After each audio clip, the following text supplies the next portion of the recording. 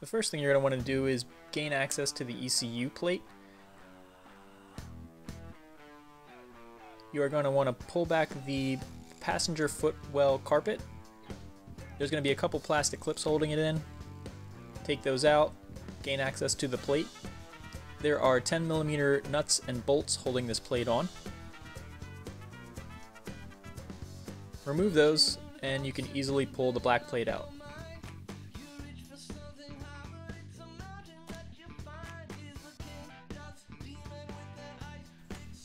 After you've gained access to the ECU, I chose to take the two 10mm nuts holding the ECU to gain easier access to the plugs that you need to get to in order to wire this in.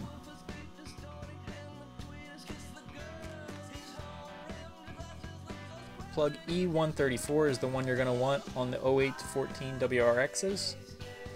It is pin number 18, which is an all-white wire in this case that you're going to want to use for the throttle position sensor that the DCCD Pro needs to work in automatic mode correctly.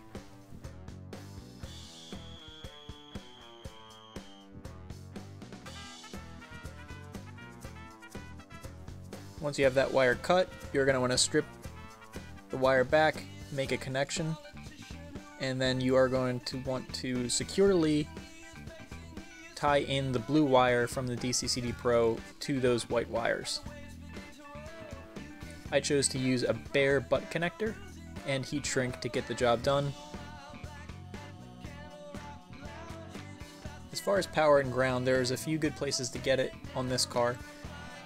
In the center console here, there is a power port that has the 12 volts that you need, and it is I believe it is a 15 amp fuse that isn't shared by anything else, so that's a good place to get the power for this controller, as it isn't really shared by much else.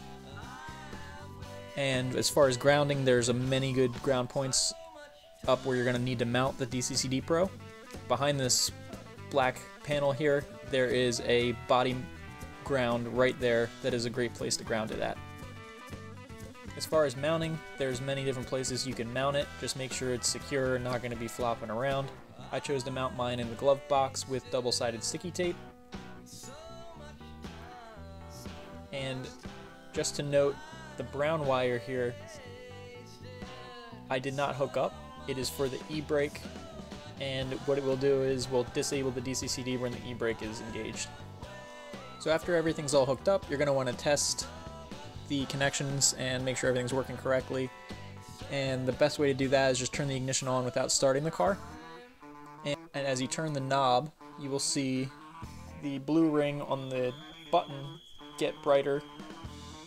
In automatic mode, if you hit the throttle, you should see the blue light get brighter or darker depending on throttle position when it's in automatic mode. In locked mode, it won't do anything to the brightness of the light with the throttle position. But anyway, I hope that helps some of the trickier steps with getting the DCCD Pro wired in. It's really not that bad once you get into it, and the directions are pretty good. The most nerve-wracking part for me was getting the ECU tied into the throttle position.